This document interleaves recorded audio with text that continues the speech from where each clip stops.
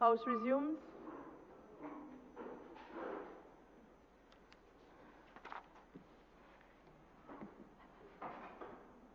Madam Speaker, just very briefly, just to stand in total support of the motion which was moved by my honorable colleague, Honorable Roslyn Paul, the Minister for Small Business Development. And I believe that this is yet another example of the government's commitment to creating opportunities of funding for small and medium-sized enterprises. We know, Madam Speaker, that access to financing for many small businesses across the world, the OECS included, is always a challenge. It's always a challenge. And this is why this government, in addition to the presence of the Aid Bank and also the presence of the National Development Foundation, both entities which have done a fantastic job in Dominica over the last several decades. But there continues to be a challenge among small and medium-sized enterprises on the basis that they do not have the collateral, the security required to sell those businesses. But what does this government do over the years, Madam Speaker, in response to these challenges which are faced and have been faced by small and medium-sized enterprises for all our existence? First, we created the Small Business Unit, where we have provided to date, Madam Speaker, in excess of $13 million by way of grants to many small businesses in Dominica, and many small businesses in Dominica owe their existence and their sustenance and their sustainability because of this measure by the government, Madam Speaker. And we also created the Youth Business Trust for the young people of Dominica. Yes, we have trained young people for the various modules at the Youth Division, but they were never able to transform or to translate those that training and those business ideas into actual businesses. Why? Because of their inability to access financing. Because as a young person who would have completed high school and gone for this training, you do not have a certificate of title. You don't have somebody to take their documents and put in the bank for you and be able to get those loans. The government not only established the Youth Business Trust in name, but also in function, where the government itself, Madam Speaker, first of all, utilizing grant funding from the government of Venezuela in the past and other benefactors, and also the Citizens by Investment Program, we have put money in the banks. We put money into the banks, and the government is the one guaranteeing the loans for the young people to be able to attract the loans, Madam Speaker. So the government has been acting in the first time in the history of our country as a guarantor. So when people talk about, Madam Speaker, what has this government done for people and for young people, there is no more tangible thing you can do for somebody by one, training them, giving them a skill, and secondly, giving them a start in life. Some people call it handouts. I call it a hand up, Madam Speaker. A hand up, a helping hand, Madam Speaker. Because not all of us are born with a golden spoon in our mouth. Not all of us have access to property, Madam Speaker. There are people who are born with it, Madam Speaker, and there are those who are not born with it. And unless you're able to give these people a hand, they will not get up to the next step. And this is why, Madam Speaker, I, sometimes get a little bit concerned about the way that we discuss things in this country, and the criticism that we give to people.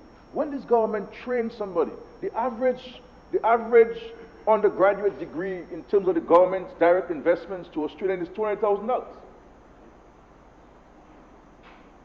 That's what we spend per student. When you take into the consideration tuition, when your tuition is $16,000 US a semester, and you have to do 8 or 10 semesters to get your 120 courses, that's a significant, and that's just tuition. That's forgetting about housing, forgetting about books for some people. and there's students who we also provide airline tickets for because their parents can't afford it. And so this, Madam Speaker, I have been part of this process at the OECS level from the time its inception. And one of the reasons why we have had to create this regional cooperation, and I'd offered to the Central Bank and to the World Bank to use the Aid Bank to facilitate this project, because in the OECS, there is no longer a presence of development banking. Only in Dominica we have something called, like what we have called the Aid Bank, Madam Speaker. There's no other country in the OECS that has a bank like the Aid Bank, a development bank owned by the state that is facilitating investments in various spheres of the economy. And this government, Madam Speaker, the Aid Bank currently has loans given to it straight from the Treasury. I'm not talking about from the European Investment Bank or from Bandes in Venezuela or from this CDB. I'm talking about funds directly from the government's Treasury to the Aid Bank to provide loans at lower interest rates to Dominicans, Madam Speaker. The Aid Bank currently owes the Treasury about $100 million, Madam Speaker.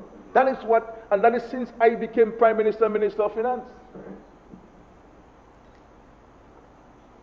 And when I hear people talking about what this government has done, Madam Speaker, $100 million, 0% interest loan to the Aid Bank to lend to private sector people. Whether it was monies from the Petrocaribe that I hear people talking about where the money is, or whether it's from the Citizens Investment Program, or from the government's own resources because of the way that it has been able to manage the economy. And just think, those of you listening to me, how many of you have contracted a loan from the Aid Bank in the last 15 years? Because when I became Prime Minister, Minister of Finance, Madam Speaker, there was a proposal from the IMF to close the Aid Bank.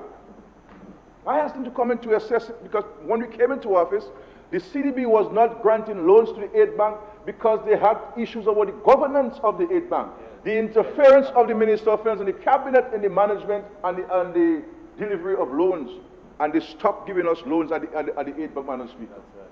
And part of the recommendation of the IMF was to close the Aid Bank, and I said nothing doing. There are some parts of the report which I accepted, and there's some parts I said no. And we sat down with the CDB. I went to Barbados, I met them in Jamaica at the annual meeting. I spoke to the leadership of the bank. Mr. Compton Bond came here. As a matter of fact, we even had lunch in Vegas at the aunt's home in 2005. Came in on a Saturday morning to see me in Vegas, Madam Speaker, to speak about the Aid Bank and resuscitation of the Aid Bank. And Mr. Compton Bond, the then president of the bank, said to me, "We appreciate what you have done and we will resume our business with the Aid Bank." We have also given loans, Madam Speaker, to the National Development Foundation of Dominica.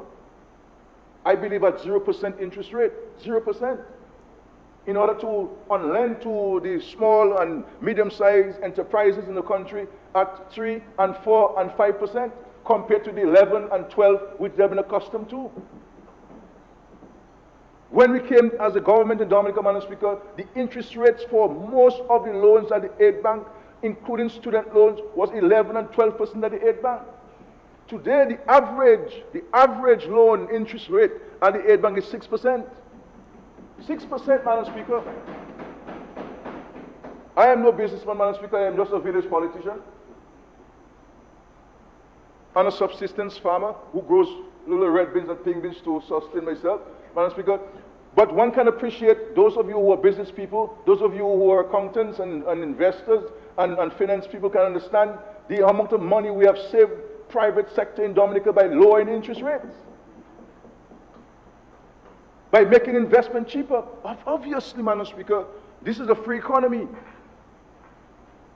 This is a free economy. We don't control, as a government, Madam Speaker, the levers of the economy. This is a free market economy. And therefore, these institutions must follow certain prudential guidelines. And we must respect that, Madam Speaker. So, in respect to this matter before us, Madam Speaker, we decided to participate. It's $5.4 million. $5.4 million invested in cottage industries, invested in small businesses, invested in medium-sized enterprises can go a long way in creating a lot of jobs in the economy, expanding the economy, Madam Speaker, and generating some export earning, Madam Speaker. Because when I go to Dominica, I go to West Kingston, I see my friend there who is doing cocoa, a farmer, a young lady doing farming. You know, she grows the cocoa herself, she buys from people, and she rolls it. She has a machine and she rolls it. They export these things to Guadeloupe and Martinique. And I think, Madam Speaker, we need to find a mechanism where we can properly document the number of people who are involved in cottage industries and who are exporting things. Because I believe that the statistics are not, without capturing the statistics, Madam Speaker. Because a lot of people send these things through the ferry as checked luggage. But these are exports. These are exports bringing in foreign exchange. €1 is $3.04, Madam Speaker. Bringing in and creating employment and creating economic activity. So I think we have to find a mechanism where we can have these things properly reported and channeled so that we can have this captured in the economy, Madam Speaker. So we had offered the aid bank to them, but to allow for the aid bank to be used, we had to amend the law, and of course there was not a full agreement with it because I think, I'm not sure whether the World Bank wanted to have its own, you know. So we had to create this entity, Madam Speaker. And we are happy to be here in Parliament to ratify the decision of the Minister of Finance in borrowing these monies so that our people can have access to it. We have a representation on the regional corporation. A local Dominican is representing us on this corporation. I believe is Mr. Lander Stevenson. Mr. Stevenson Alexander of the Ministry of Small Business. So he'll be representing Dominica's interest on the board, Madam Speaker. And I think he'll be well placed to represent the government on this board and the people of Dominica.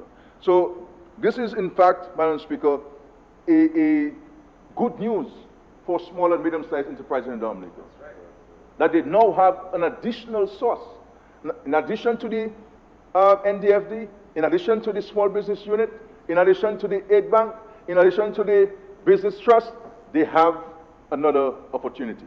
And outside of the NDFD, Madam Speaker, outside of the NDFD, there is no other government who has sought to create those opportunities for Dominicans to have access to it. And so those of you who have small businesses, when people talking about what this government has done and 19 years and this, we must understand where this country was when this government came into office and where we have placed it, Madam Speaker. This cannot be like, you know, a father who abandoned a child and go American and come back and surprise you to see the child big. He left the child baby and he surprised the child big. But so you get big now, boy? You big so? How you expect the child grow? But you do not know what the mother had to do to ensure that the child could even survive. And this country, Madam Speaker, could not pay its bills. We couldn't pay salaries. A salary, when a public officer gives you his labor is his property. His labor is his property. He's giving it to you. You must compensate him. And when the month comes, you must be in a position to compensate this person for his labor. And we could not do that, Madam Speaker, between 1995 and 2000.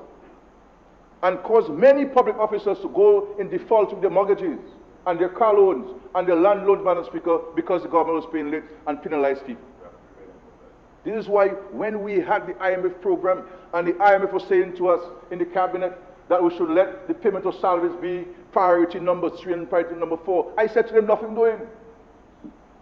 I said to the IMF, nothing doing. I am prepared to end the IMF program, but I will not say to the public servants and Dominicans that you should pay taxes and more taxes, and when the month comes, I can't pay you your salary. Nothing doing. We have to pay and let the payment of salaries be priority number 1.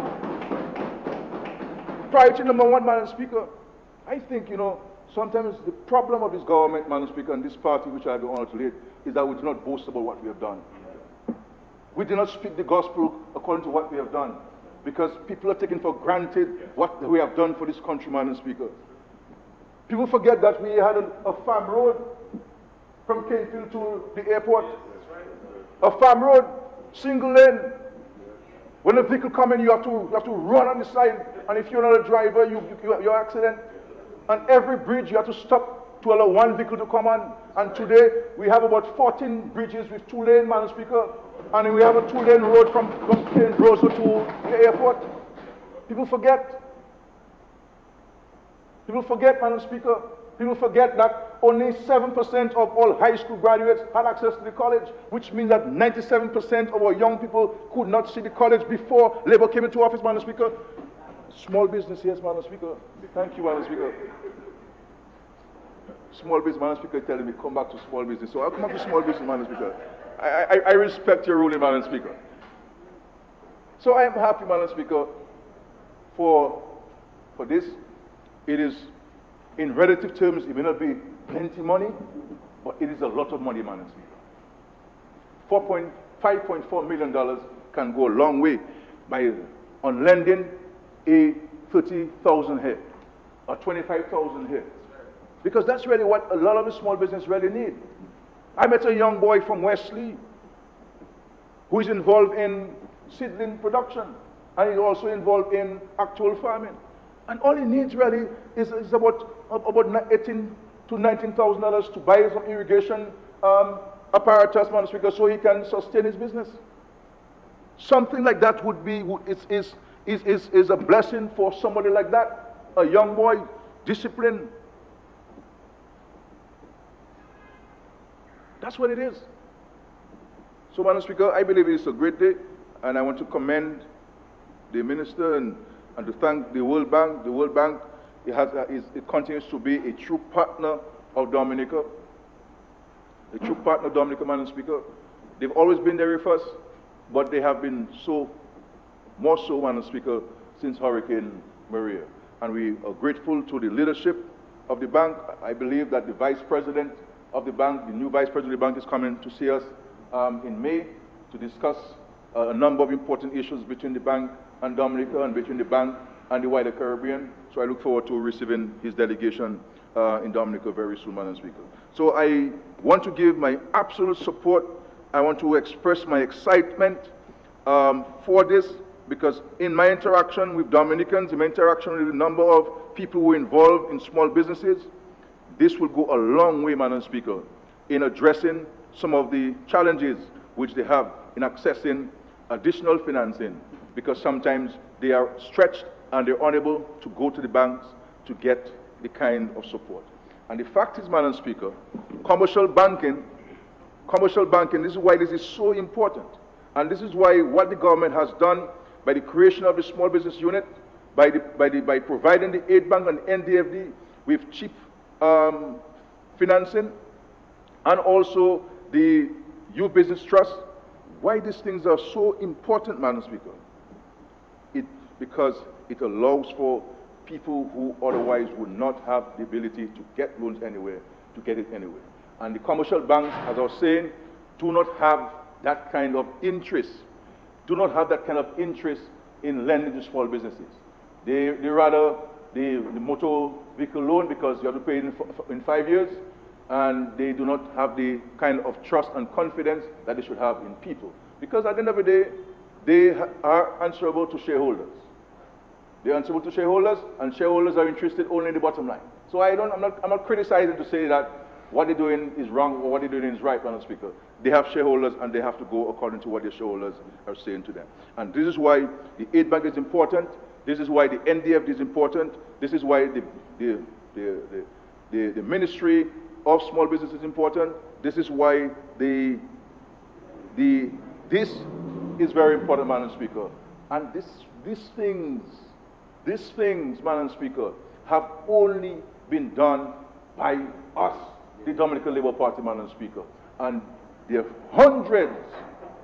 hundreds of small businesses in this country, and I just say thousands of small businesses, Madam Speaker. Without the small business unit, without the 2% loans at the Aid Bank and the 0% loans which you put at the Aid Bank, Madam Speaker, we had facilities of 0% to farmers, 0% loans, 2% loans, Madam Speaker. There is nowhere in the world, Madam Speaker, whether it's a developed country or a developing country, where small business people could have access to these kind of loans. And they are not many countries, Madam Speaker, where the government serves as a guarantor, saying to young people, we trust you, we believe in you, you have a good idea, and therefore we will back you and we will guarantee the loan for you, Madam Speaker. And you go to Grafo, where we were last night, Madam Speaker, and this young, talented gentleman, Marcus, Madam Speaker, the painter, the artist, Marcus Coppy, he is a product of the Youth Business Trust. The Rasta brethren in Newtown, the young warrior guy, I believe, what's his name? He does the garments and so on. Kemai John. Kemai, Madam Speaker, he's a product of the NDF, of the Youth Business Trust, Madam Speaker, and there are hundreds of young people. And I can tell Dominicans, you go to Kemai in Newtown, and he sows. Reggie, you have to lose some weight, they tell you that. You see? Yeah. He shows, Madam Speaker. I mean, really exquisitely, Madam Speaker. And I think people we need to promote this kind of enterprise, Madam Speaker, because some of the things that we buy overseas, we are making them right here in Dominica. Right here in Dominica, Madam Speaker. Tony Sponge, Madam Speaker, we have to support the local punch. And I met a young lady at the office of Honorable Isaac in Stock Farm, who we're going to help. A young lady from Fokole, who is doing some punches, top class punch. I must speak, I don't drink, but I know when I see a good punch, Madam Speaker. I know when I see a good punch. Madam Speaker. You know what I'm saying, Madam Speaker? Madam Speaker, you know, I can make a tea punch for you. And, yeah. You know what I'm saying? But I know a good rum when I see it, Madam Speaker. I know a good punch when I see it. And that young lady is making a good punch, and we will help her. So when we speak, Madam Speaker, we're not speaking in the air. We're speaking about our practical interaction with people. Ordinary people, Madam Speaker, working class people, that's what we do. And this is why our policies and programs come from the people. They come from our interaction with the people. And this is why I've always said to the government and to this party that our access to people and people's access to us must be number one. And this is why when I became Prime Minister, Madam Speaker, I opened the doors of the Prime Minister to people. Because my job is about people, Madam Speaker. It's not about the files I have on my desk and letters from all sorts of organizations in the world. Those things are part of it, yes. But fundamentally, my job as Prime Minister is about people. And ensuring that I can hear from people about their struggles, their fears, their aspirations, their dreams, and to see how we can allay their fears and how we can give them hope and how we can assist them by giving them a helping hand. The thousands of young people we have sent to study since we came into office could not have gone, Madam Speaker, if we did not interact with them directly and they had no access to us. Because we know how things go on in the country before, Madam Speaker. It's who you knew. But now it is everybody, Madam Speaker. All shall eat. All shall be educated. All shall have decent housing, Madam Speaker. So even when they're trying to criticize us for housing, Madam Speaker, we could have built 5,000 homes since Hurricane Maria. And house everybody, Madam Speaker, by giving everybody T111 and 2x2 and some nails. But we said no. We want to give everybody in Dominica a resilient home. A home that they can feel comfortable in if we are faced by a hurricane. And that is why that's what we're doing. Next week, there is 66 families in Cassie Bruce who will get letters saying, you are given a home. 66 families. And if on average, these families have 3 people in a home, do your maths. That's the impact these homes are going to have on the village of Cassie Bruce, Madam Speaker. All over the country, building resilient homes. That you can only see, Madam Speaker, you will see in London and in Manhattan. Almost looking like a Trump Tower, Madam Speaker, some of them. That's right. Comfortable homes. Well, so whether you are middle class or... 3 minutes left. It's okay. It's okay. Whether you're middle class or you're working class, Madam Speaker, we bring everybody up. We bring everybody up. We bring everybody up. And that's what we're going to do. Build homes for people. Everybody. so you can have a sense of pride, you can have the comfort, and you can have the safety in your home, Madam Speaker. With this very, very short intervention, Madam Speaker, I want to support wholeheartedly this measure.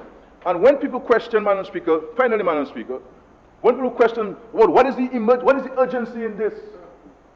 What is the emergency in this? These are people who do not understand how people live in Dominica.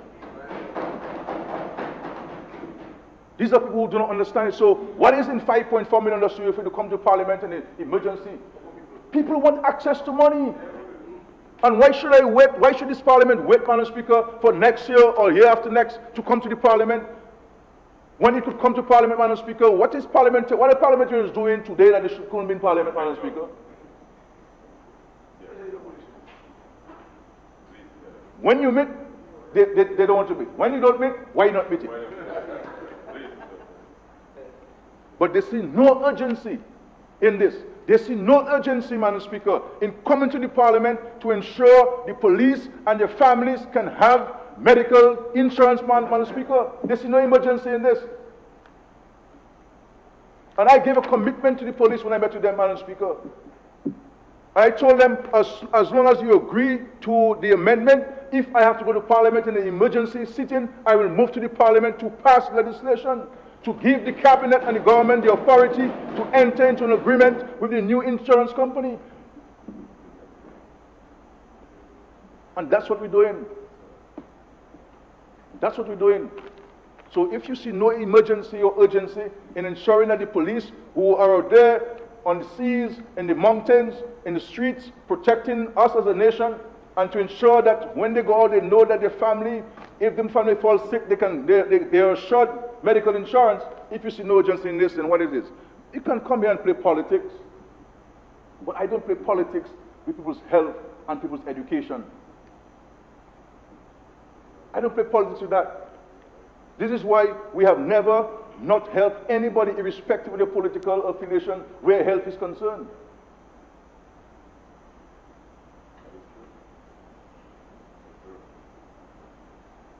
And what is the urgency, emergency? What is it? These things are important to people. Important to people, Madam Speaker. Madam Speaker, thank you.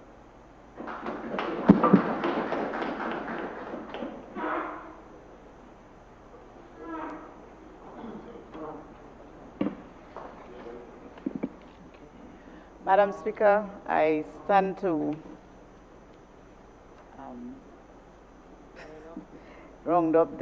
wrap up the debate on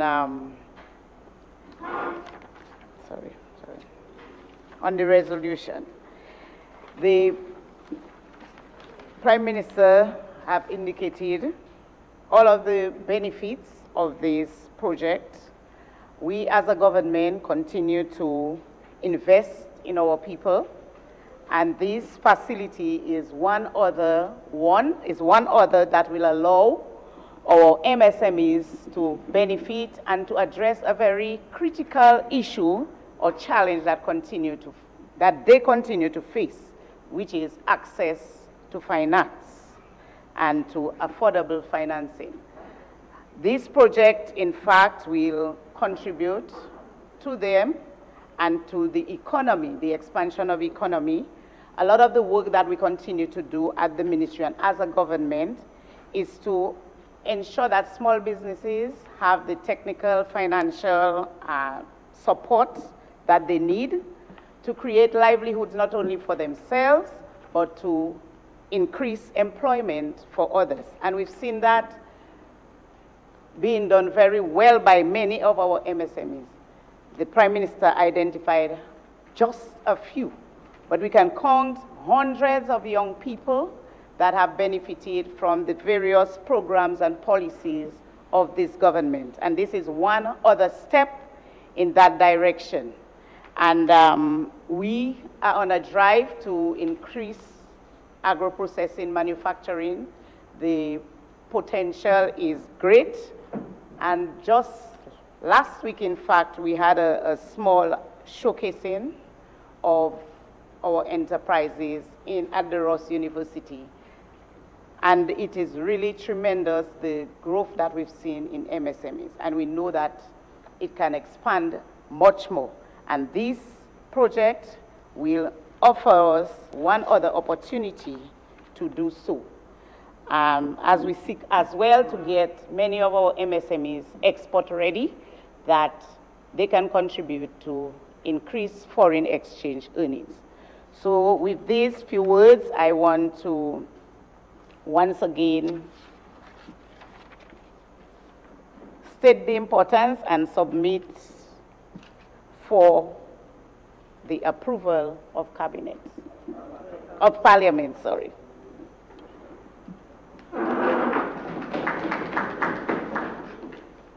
Be it resolved that in accordance with Section 3.1 of the Loans Act, Chapter 6405 of the 1990 revised laws of the Commonwealth of Dominica, this Honorable House authorizes the Minister for Finance to borrow by means of credit a sum not exceeding $1,400,000 special drawing rights, $1,400,000 or equivalent to $2 million United States dollars, and Eastern Caribbean equivalent $5,400,000.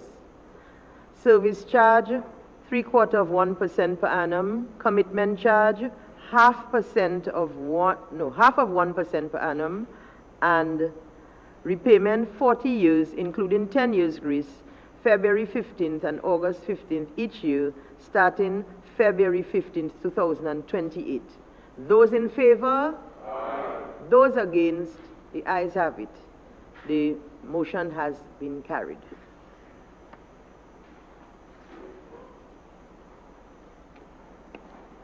Second and third reading of bills.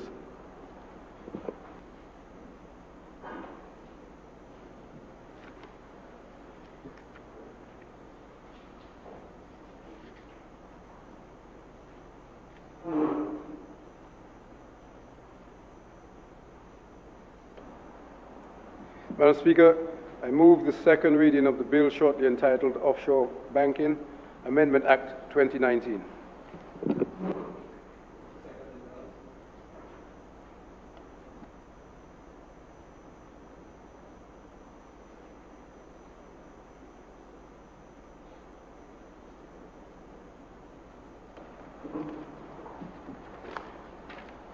Madam Speaker,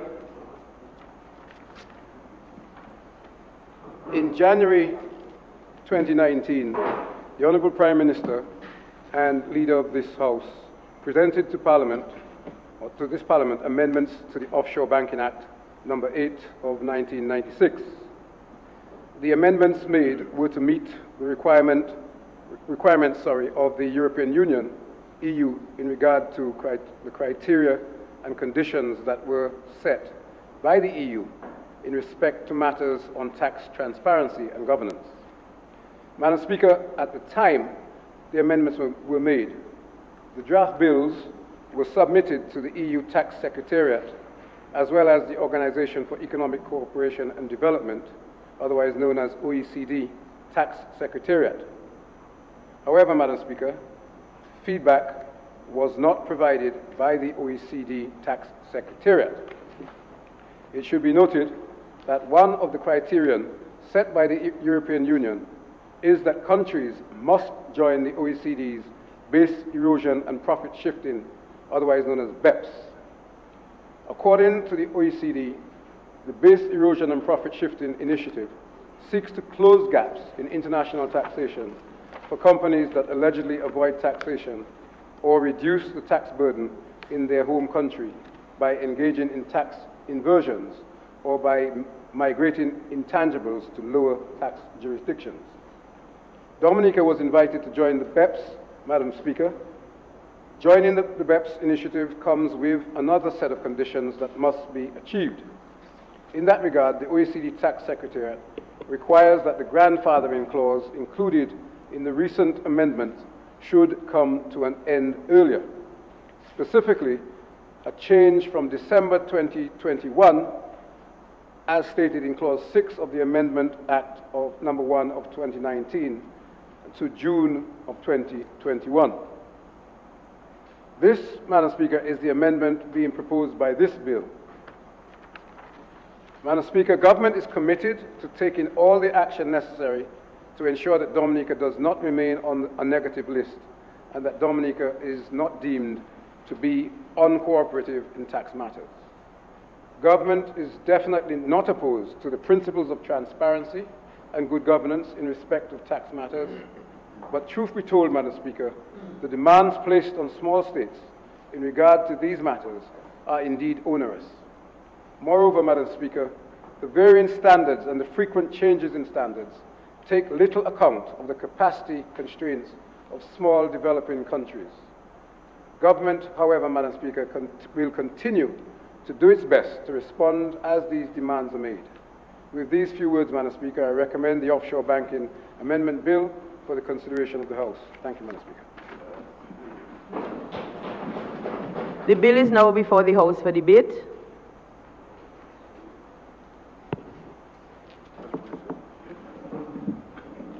Madam Speaker, I didn't turn my light off, and I suspected that there wasn't going to be any need to, and indeed there was not.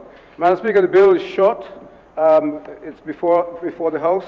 It is simply a change from December 2021 to June of 2021. Madam Speaker, I commend the bill to the House. Now stands committee to a committee of the whole House to be considered clause by clause.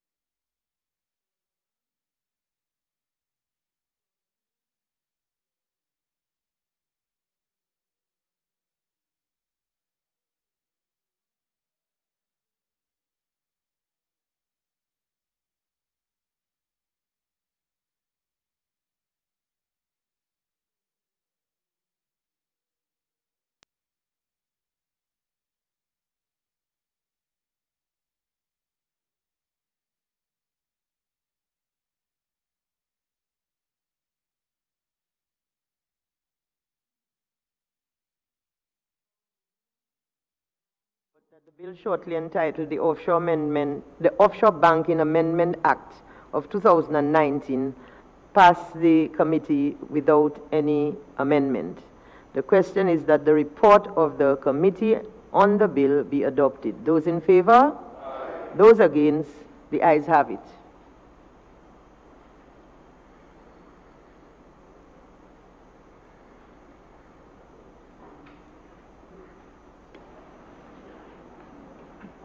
Madam Speaker. No, not yet, not yet. Third reading. Apologies, Madam Speaker. Third reading. Third reading. Madam Speaker, I beg to move that the bill entitled Offshore Banking Amendment Act 2019 be read a third time and passed.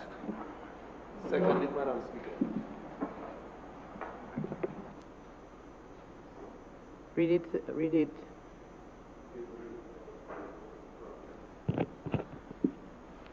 First of all, the bill wasn't read the second time, you know. Mr. James, you didn't read it the second time. So,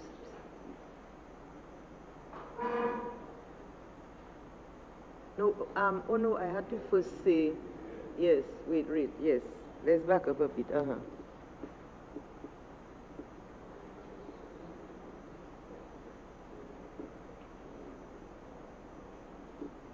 No, after that is, I'm right.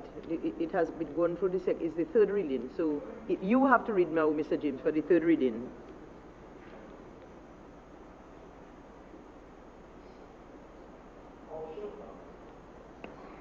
Offshore Banking Amendment Act 2019. The bill has been read a third time and passed accordingly.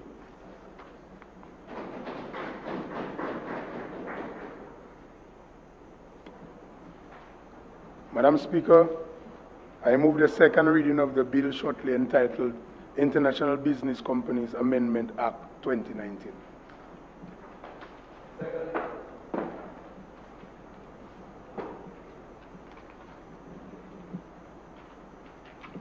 Madam Speaker, I present to the House a bill to amend the International Business Companies Act number 10 of 1996. This amendment is similar to the one made to the Offshore Banking Act to fulfill the requirements of the Organization for Economic Cooperation and Development, Base Erosion and Profit Shifting, that is the BEPS initiative.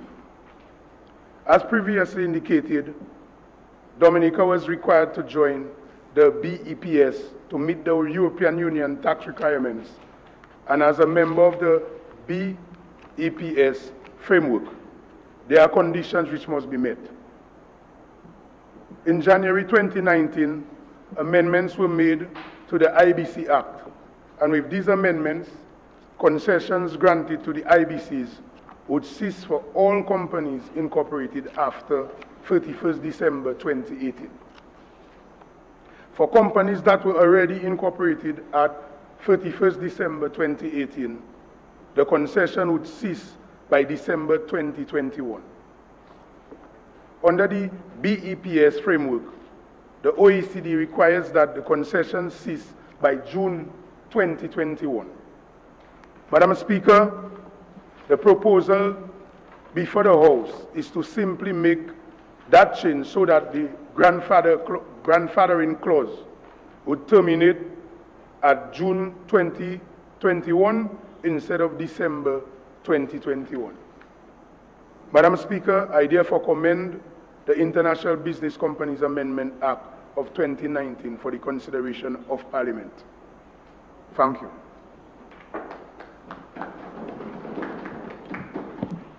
The bill is now before the House for debate.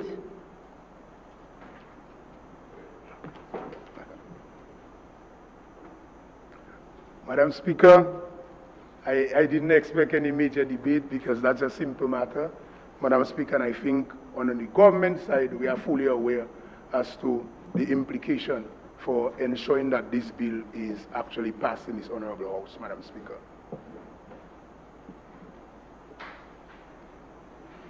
Further reading. Madam Speaker, I move that the bill shortly entitled International Companies Amendment Act. No, we have to go. We have to go to the committee. We have to go committee first.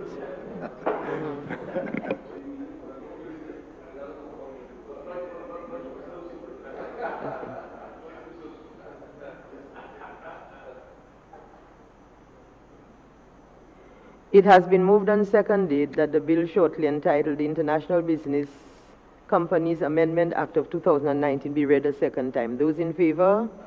Those against? The ayes have it. International Business Companies Amendment Act 2019. The bill now stands committed to a committee of the whole House to be considered clause by clause.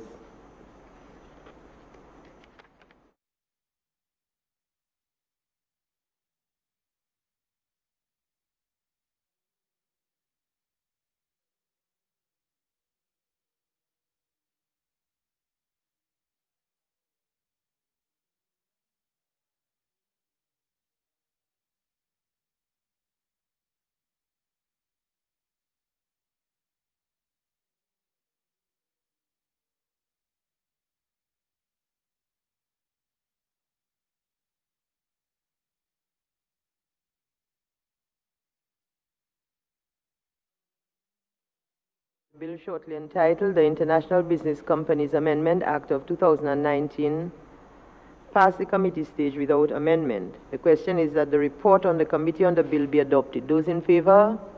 Those against? The ayes have it. Okay. Madam Speaker, I move that the bill shortly entitled International Business Companies Amendment Act of 2019 be read a third time and pass.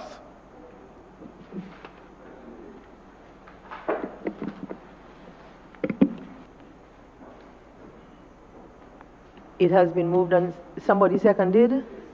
It has been moved and seconded that the bill shortly entitled the International Business Companies Amendment Act of 2019 be read a third time. Those in favor? Those against? The ayes have it. The bill will now be read a third time. International Business Companies Amendment Act 2019. The bill has been read a third time and passed accordingly.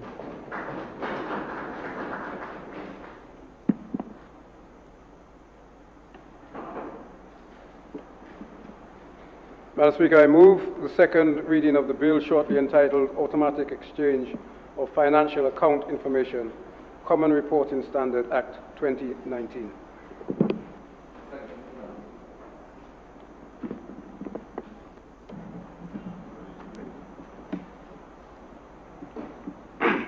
Madam Speaker, the Automatic Exchange of Financial Account Information, or Common Reporting Standard Act, is proposed to the Parliament to give the force of law to the Multilateral Convention on Mutual Administrative Assistance in Tax Matters. Madam Speaker, the government of Dominica was required to sign on to the convention in keeping with its commitments to the international community in respect to certain principles and practices related to tax matters. The background to this convention is the same as for the previous bills that were presented, namely the Offshore Banking Act and the International Business Companies Act. It is that the member states of the Council of Europe and the member countries of the Organization for Economic Cooperation and Development, OECD, have considered that the development of international movements of persons, capital, goods, and services has increased the possibilities of tax avoidance and evasion, and therefore requires increased cooperation among tax authorities. According to the OECD Secretariat, the Convention facilitates international cooperation for a better operation of national tax laws while respecting the fundamental rights of taxpayers. The Convention provides for all possible forms of administrative cooperation between states in the assessment and collection of taxes, in particular with a view to combating tax avoidance and evasion. This cooperation ranges from exchange of information, including automatic exchanges, to the recovery of foreign tax claims. Madam Speaker, participating countries and financial institutions operating within participating countries are therefore required to provide information on clients and taxpayers when requested by another participating country. After approval by the OECD Secretariat, Dominica was invited to sign the convention, and this signing took place on the 25th of April 2019. Having signed the convention, it is necessary now to give legal effect to the agreement. Madam Speaker, there are 19 clauses to this Act. The signed convention is the first schedule of the Act. The second schedule outlines guidelines for common standards on reporting and due diligence for financial financial account information. I will summarize the content of the bill in line with the objects and reasons contained in the bill, which was circulated. Clause 1 provides for the short title. Clause 2 is the interpretation clause in which a number of words and terms used in the bill are defined. Clause 3 provides for the convention to have the force of law in Dominica. Clause 4 provides for the Act and the agreement to take precedence in the event of their inconsistency with any other law. Clause 5 provides for the Minister to amend the text of the convention, which is the first schedule of the Act, by order published in the Gazette. Clause 6 provides for the functions and powers of the competent authority. The competent authority is required to administer and enforce compliance with the convention, the Act, and regulations made under the Act. In accordance with this clause, the competent authority is authorized to delegate any power or duty conferred on him by the Act or regulations. Clause 7 requires a reporting financial institution to submit annual returns to the competent authority in relation to any reportable account that is maintained by the reporting financial institution. Clause 8 addresses the issue of confidentiality. A law relating to confidentiality would not apply to the disclosure of information by a reporting financial institution to the competent authority if the information is required to be included in a return to be completed by a financial institution. It also requires a person who has an official duty or is employed in the administration or enforcement of the convention to treat as confidential information received from a reporting financial institution, a participating jurisdiction, or a competent authority of another jurisdiction under an agreement. Clause 9 provides for penalties for failure to make a return, making a false statement or omission in respect of information required to be included in a return and failing to comply with a requirement of the competent authority. Clause 10 provides that the liability to a penalty under Section 9 does not arise if a person satisfies the competent authority or a court of competent jurisdiction that there is a reasonable excuse for the failure. Clause 11 requires the competent authority to assess the penalty and notify the person liable of the assessment. Clause 12 confers a right to appeal against a penalty. Clause 13 specifies the procedure to be adopted to appeal against a penalty. Clause 14 provides for the enforcement of a penalty and would require the person liable to the penalty to pay the penalty within 30 days after the date of notification under Section 11 or the date of final determination or withdrawal of an appeal. Clause 15 would protect from suit the competent authority and any person employed in carrying out the provisions of or having any official duty under the Act or the Convention who exchanges information in accordance with the Convention. Clause 16 provides that a person who enters into any arrangements or engages in a practice to avoid an obligation imposed under the Act or regulations made under the Act is subject to the obligation as if the person had not entered into the arrangement or engaged in the practice. Clause 17 provides that a person who makes a false statement or omission in respect of any information required to be included on a return under the Act or under the regulations is guilty of an offence. Clause 18 provides for the amendment of the second schedule by order published in the Gazette. And Clause 19, Madam Speaker, authorizes the Minister for Finance to make regulations. Madam Speaker, the government understands the implications of not being in compliance with the standards set by the international community. We are, however, concerned that these standards change too frequently. There is a significant cost associated with compliance. We are also concerned that even when groups of countries, such as the OECD and the EU, indicate that they will take a unified position on matters such as taxation, individual countries belonging to these organizations still take unilateral action against third countries, such as our own in some instances.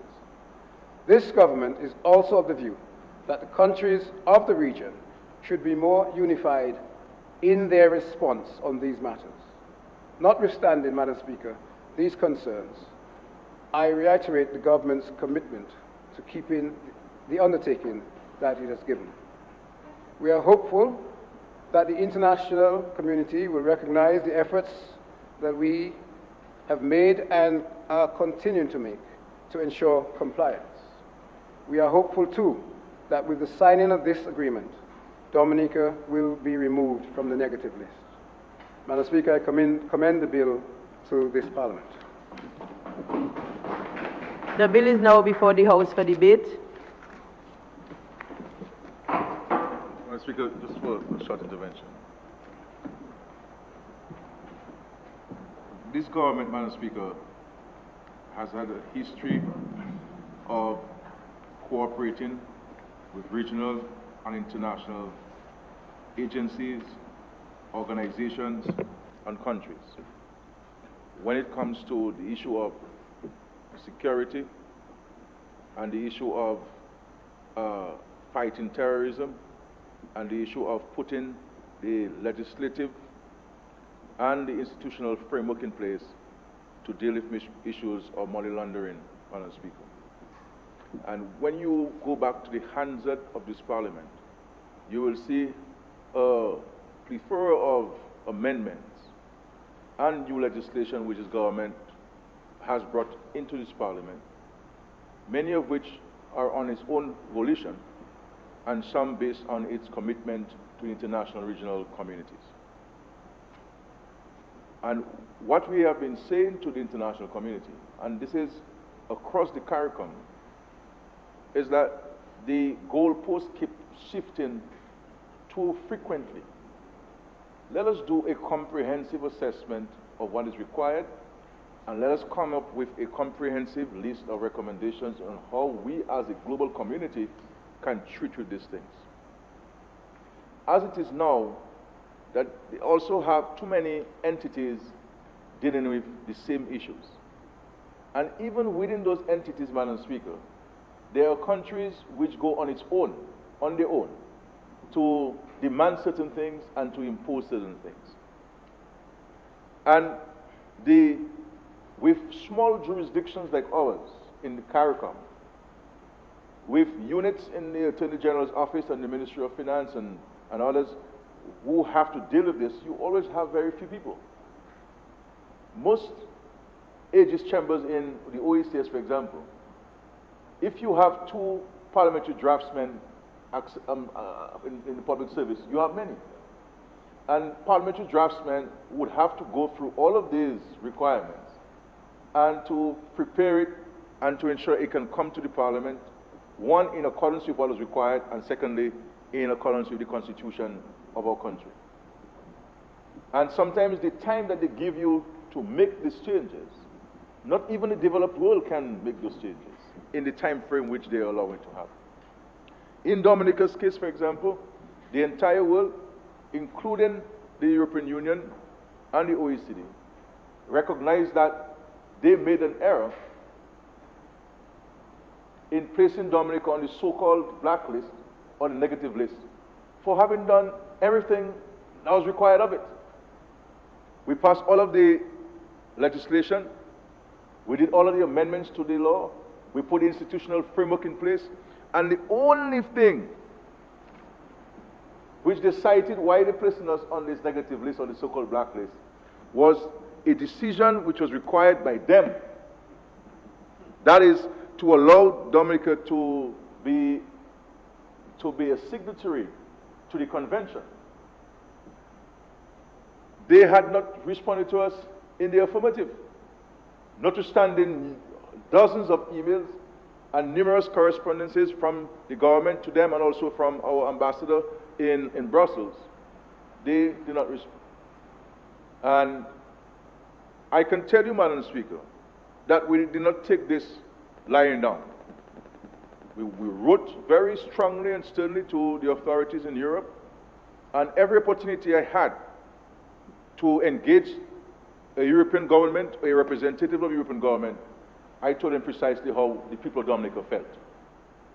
And I believe, in large measure, it is because of those interventions by the government where it went on an offensive in this matter, and we support the CARICOM and the OECS, and many of our prime minister, colleague prime ministers within CARICOM and the OECS, who really stood with us.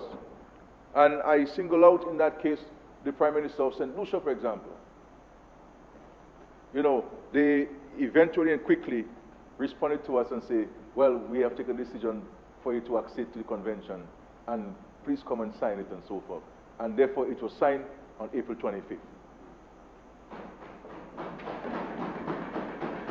But we were ready to sign since last year, even before the hurricane.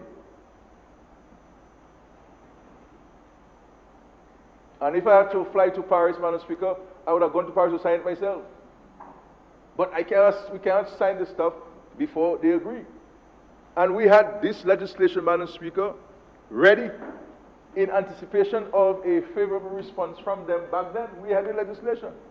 But we could not come to the Parliament with the legislation unless they tell us, well, we agree on what are the terms and conditions of the agreement, so that those can be factored into the legislation that is before us today. And I have always said to Dominicans,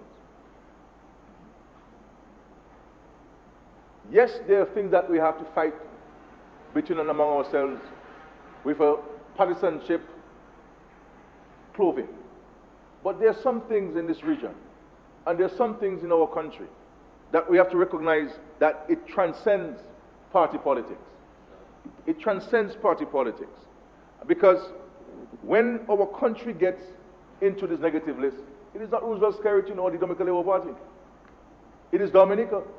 And these things have the potential of impacting the way we conduct business within our country and between countries and with countries.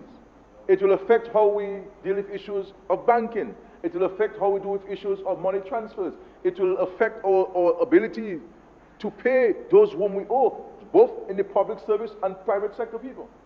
It will affect our credit card, access to credit cards and debit cards. So people have to understand these things and recognize that this is not about UWP or Dominican Labour Party. This is about our country. And our country is facing, like all of the countries, developing countries in the world, are facing some monumental tax. And as I always said, we are small fries. We are sprats, or what we call kai, in a deep blue ocean, Madam Speaker, surrounded by sharks and whales. But the United States told them, and rightly so, even when they tried to impose these very same things on the United States, they told them, you have no jurisdiction over the United States. We won't agree with that. And we're not passing any legislation. And if you pass any legislation to impose anything on the United States, we'll go to our Congress and pass a legislation to impose things on you. But we don't have that power.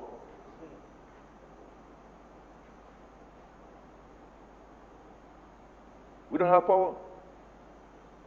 So all we do in this country, Madam Speaker, is watch and pray, you know. Watch and pray to our Lord to protect us and guide us through this very difficult world. Because we don't have the civil authorities to deal with the issue, so we have to go beyond the civil authorities and to seek the spiritual intervention. And I must say, Madam Speaker, notwithstanding how difficult the world is, and how difficult some people are making the world for us as small countries, the Lord has been good to us, Madam Speaker. And the Lord continues to watch over us. Because with all of these recessions in the world, with all of these natural disasters that we have had, 2010 a natural disaster, 2014 a natural disaster, 2015 a natural disaster, 2017 a disaster that nowhere in the world has seen, and we're still standing in Dominica, Madam Speaker. We're still standing in Dominica, and we owe it in full measure, Madam Speaker, in full measure to the good Lord, Madam Speaker, and to guiding us to resources, and to allowing us, as small as the resources may be, to have access to it so we can have people to have jobs, keep jobs. And look at this, you know. With this disaster, man, all of these successive disasters, not one public servant has been sent home. Even those who were temporary for some weeks before the hurricane, Madam Speaker. Not one. And not one has received his salary late. And we're taking these things for granted. We're taking these things for granted. We're taking this for granted. And all I say to people is, Lord, forgive them for they don't know what they're saying. Because the way this world is these days, and I also say to people that countries no longer help you because you have diplomatic relations with them.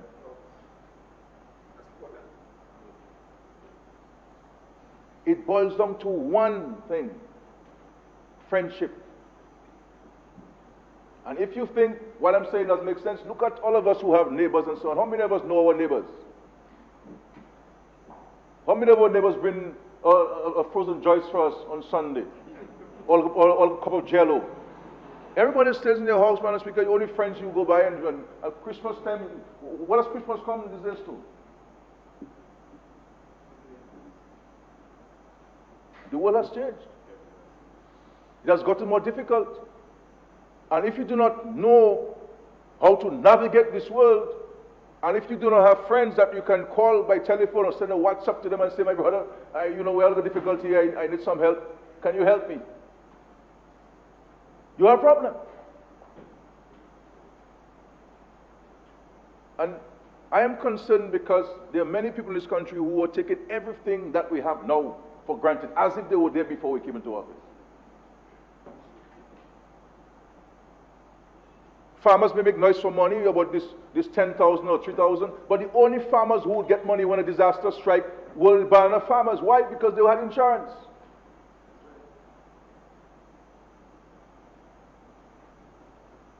How many houses were built and how many homes were fixed after Hurricane David and Hurricane Allen? We got a few pieces of green hats from Guyana, from Forbes Burnham, and if you are a friend of the leadership of the country, you get nothing. And people, when you spend $100 million to help people fix their homes, as if, well, there's an entitlement, the government holding insurance for you. The government is only doing this because within the government, within the party, we understand people. We have a certain benevolence, we have a certain care and compassion for people's struggles. And had it not been for the government's intervention, the majority of Dominicans would not be able to cover their homes because people lost everything they own. Everything they own. And we are dealing with all of these hurricane-related issues and recovery, Madam Speaker, and at the same time have to be dealing with the international community on these issues, which occupy your time. Which occupy a lot of your time. As a matter of fact, Madam Speaker, I have said to the Cabinet that we may have to bring in a special team of people to be resident in the Ministry of Finance or the Attorney General's office to deal exclusively with these things. We need lawyers and financial advisors to be just to be resident to deal with all those requirements because it is very tedious work and very demanding.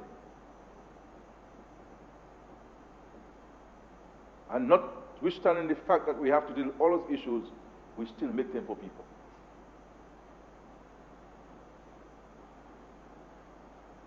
And people behave as if we always had those things. And those things will always be there. Likewise, people criticize the health system. Yes, everywhere you go, you will have a challenge with the health system. Everywhere you go, you stay in America or Guadeloupe or France, you may have to stay 3 hours before you see a doctor because the doctor is seeing other people.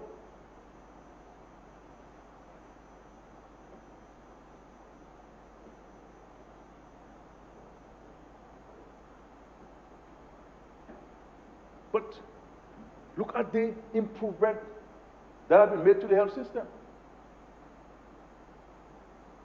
Before 2005, we did not have an ICU in Dominica. And men talking as if, well, we had this big hospital in Dominica called the PMH, and Skerrit come and they mash it up, and there's no more hospital in Dominica. A hospital was built in 1944 after the Second or the Third World War, whichever it is. Today, we can boast of 99% of the specialists who are providing health care to us are Dominicans trained by us.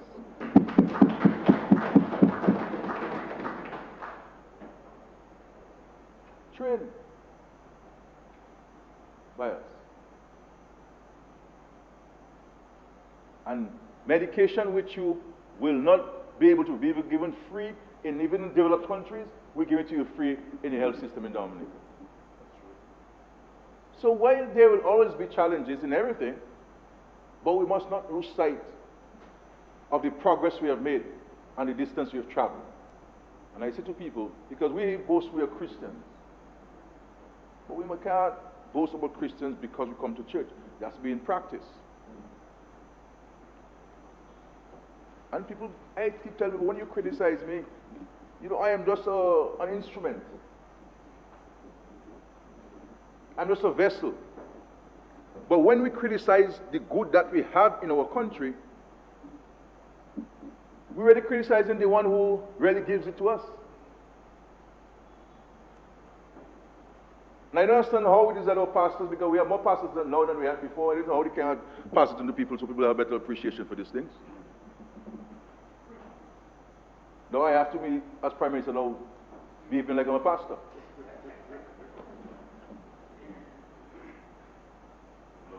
or a priest or lay minister, or what do you call him after the priesthood? Deacon. The tax benefits. People talk about this country as if we have 7 million population and 4 million paying 40% of your tax. But the fact is, because of the changes we have made in the tax regime in Dominica, the majority of working people don't pay tax, and those who pay very little.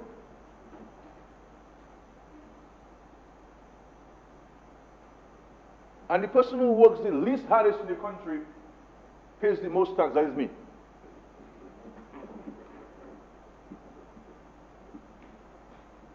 But because of the changes we made,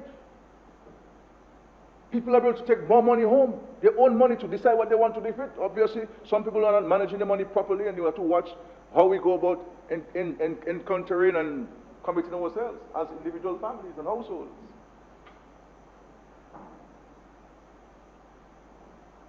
So we have to watch this and understand that this is a small country with huge challenges, you know, recovering from a natural disaster.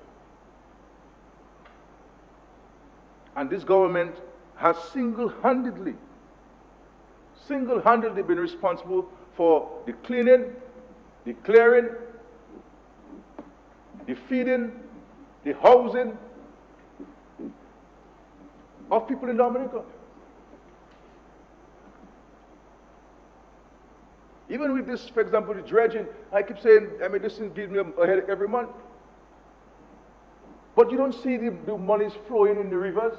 But without that intervention, many of our properties and lives in Dominica would be at risk.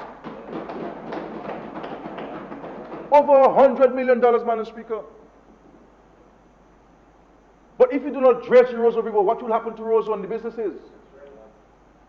If you do not dredge Pishneh, what will happen to the families in Pishneh? If you do not dredge the Castle Comfort River, what will happen to the properties in Castle Comfort?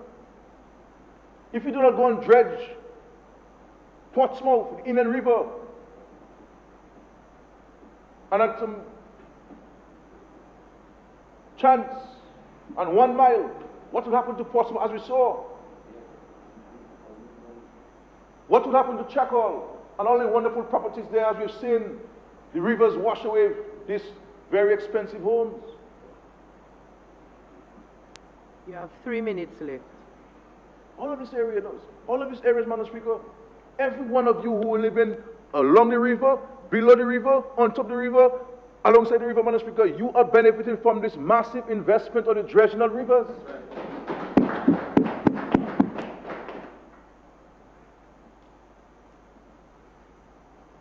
But people don't see these things.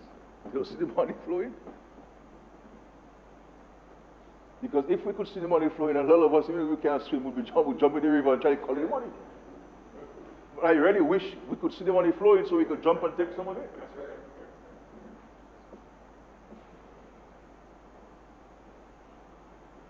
These are the things that we are doing and we have done while battling with these things on a daily basis.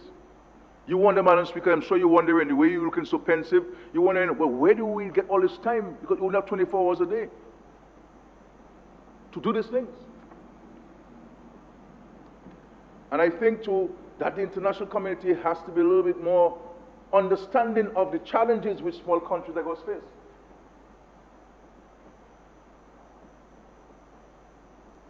And at the same time, Madam Speaker, we spend an enormous amount of money as a region, as a country, protecting those countries from drugs coming from South America.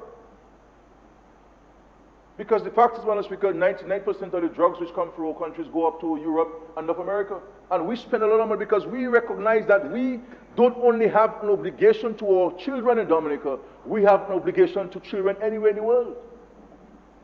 And to ensure that we can interdict those drugs coming from the region so that they do not go and affect and destroy families in North America and Europe. Who pays us for that? What we get in return, a blacklisting, negative listing, that's not nice. That's not how good friends behave. That's not how neighbors behave. Neighbors have to be empathetic. So this is how difficult, Madam Speaker, the world has come.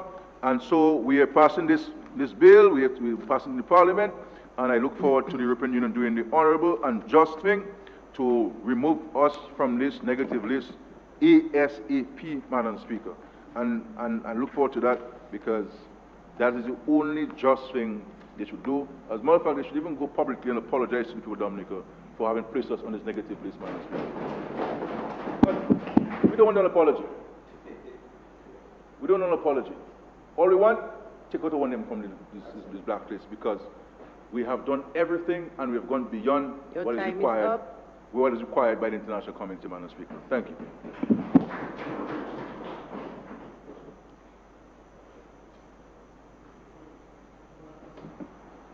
Madam Speaker, it doesn't leave much for me to say. I think the bill, its importance, its necessity, and the challenges that the country of Dominica has experienced and is likely to continue to experience as a result of the need to make these types of amendments is clear from what has been said in the debate so far.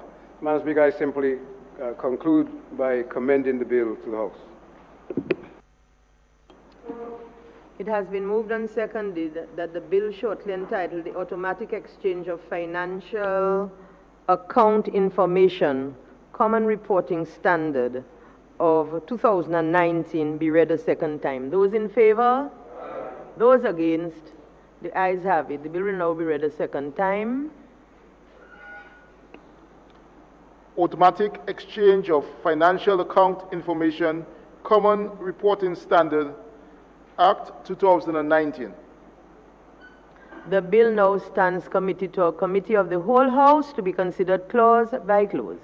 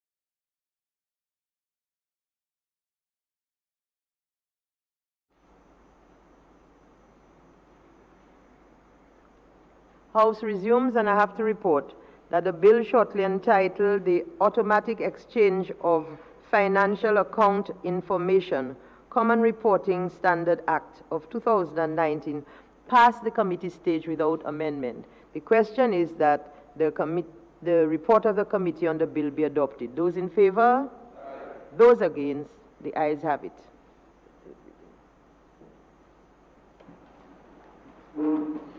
Madam Speaker, I move,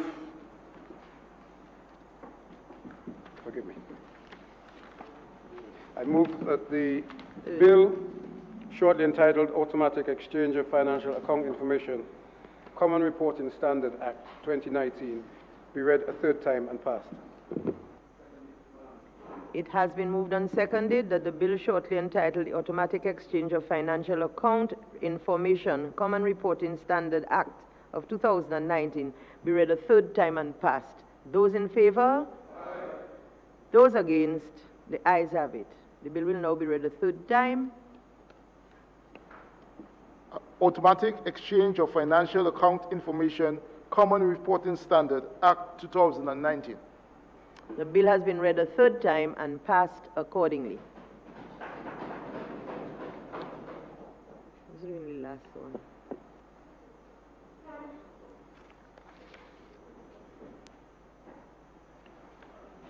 Madam Speaker, I move that the bill shortly entitled the Police Amendment Act 2019 be read a first time. Madam Speaker, I move that the bill shortly entitled the Police Amendment Act 2019 be read a second time.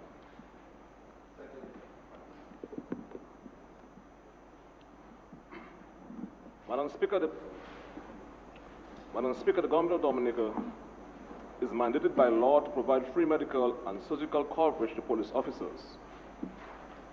In keeping with this mandate, Madam Speaker, the Police Act was amended by Act Number 1 of 1997 to provide insurance for police officers.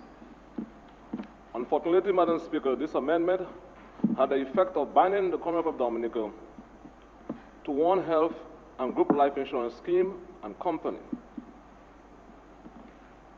It provided no flexibility to police officers or the state to seek insurance scheme with any other company.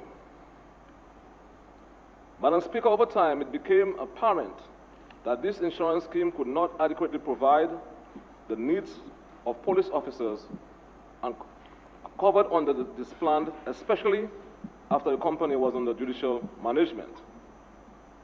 Madam Speaker, let me emphasize to this honorable House that notwithstanding, at no time were police officers left uncovered. Madam Speaker, this government has ensured ongoing dialogue on this particular issue with the Police Welfare Association. This brings us, Madam Speaker, to this amendment that is currently being presented to this honorable House. Madam Speaker, this short but powerful amendment will have the effect of ensuring collaboration among the Police Welfare Association, the Chief of Police, the Minister responsible for police, the Minister for Finance, to come up with the best possible scheme of insurance for police officers at any one given time. This section is sufficiently flexible to ensure that the Government of Dominica can provide full and proper coverage to police officers and their dependents and significant others at all times. Madam Speaker, the Police Amendment Bill 2019 comprises three main sections. Section 3 of this Amendment Act, Madam Speaker, amends Section 3 of Section 10 of the Police Act by deleting subsection 1 and subsection 2 and replacing them with the sections outlined.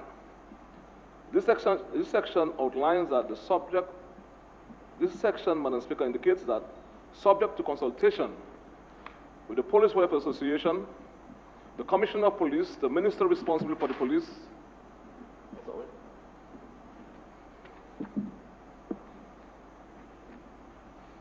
the Minister for Finance, by means of a group insurance and a group life insurance scheme, secure health and insurance services in respect of police officers. Section 10, subsection 2, places the onus on buying directly to the selective insurance company the premiums and costs associated with the health insurance coverage outlined in the previous section on the Government of Dominica. A new subsection 5 is inserted in the Act and outlines that the Permanent Secretary responsible for the police will represent the government for the purposes of subsection 1. Madam Speaker, this government is the government for the police.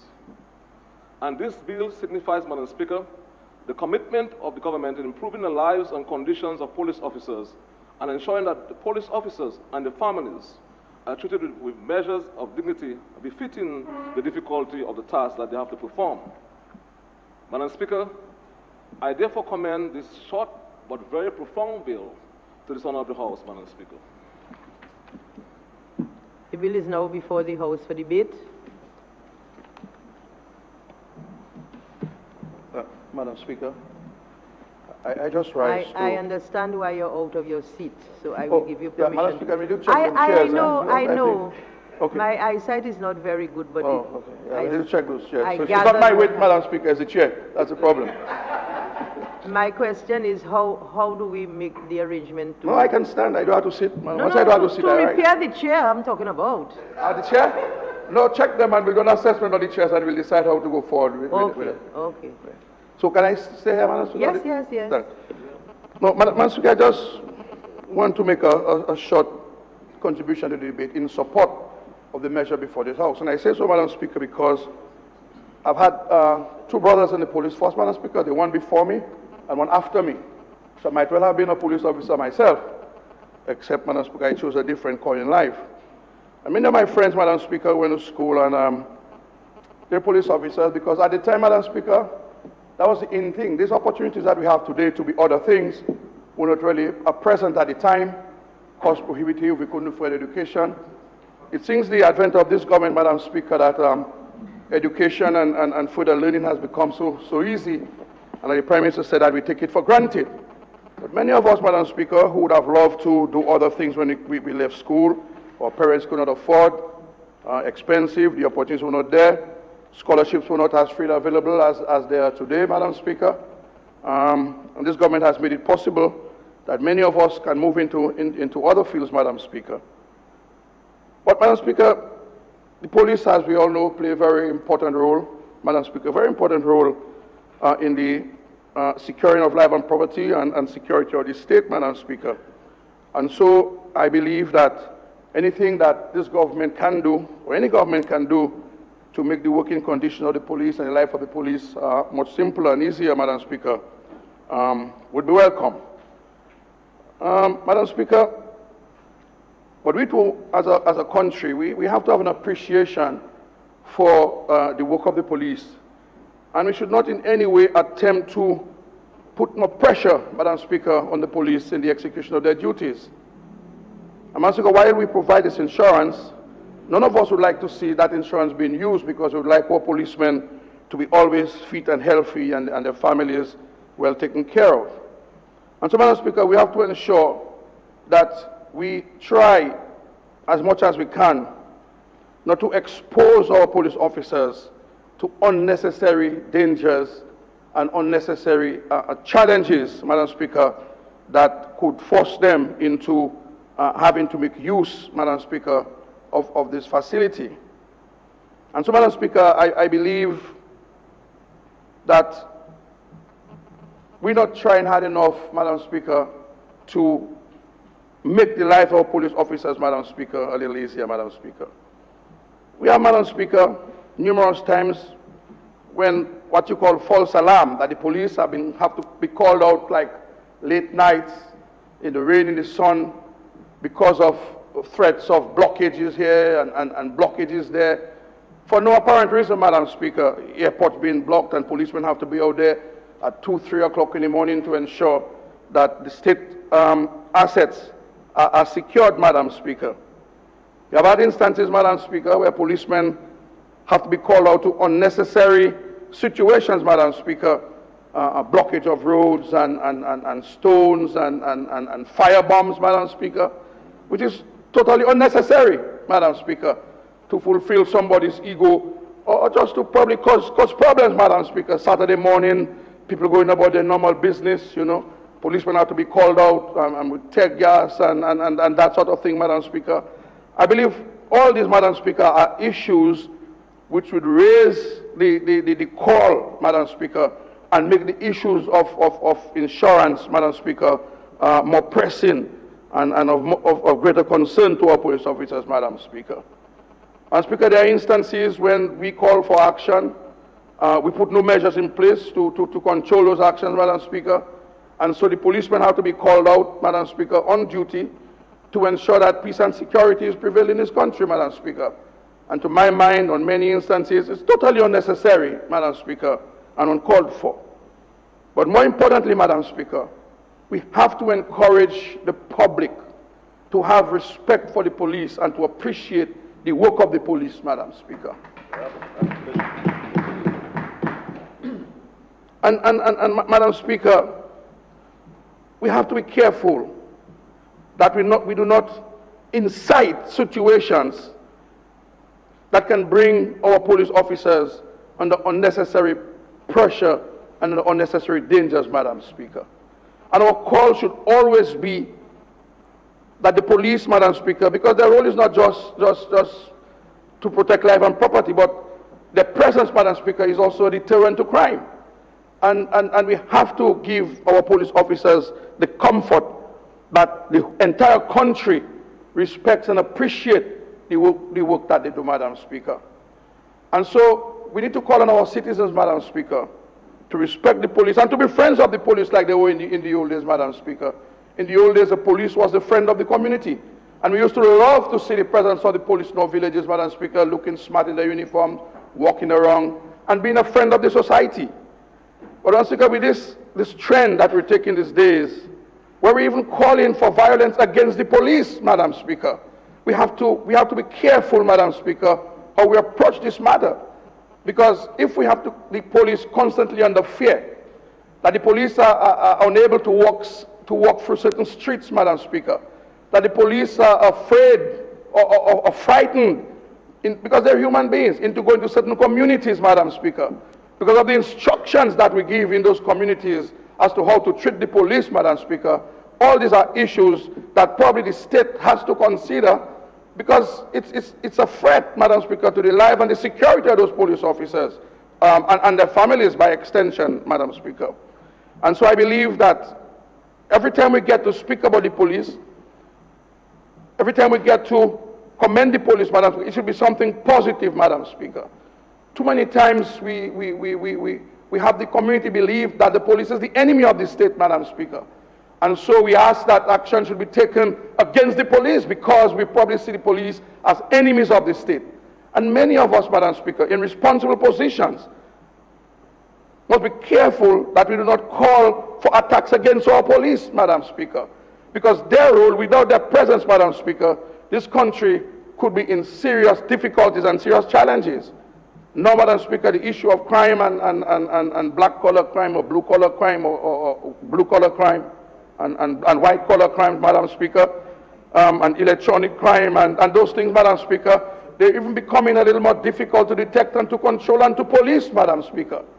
And so I believe that what we can do, yes, while we're passing making this amendment to ensure that the police are better covered with insurance, Madam Speaker, that is not the end of our support to the police, Madam Speaker.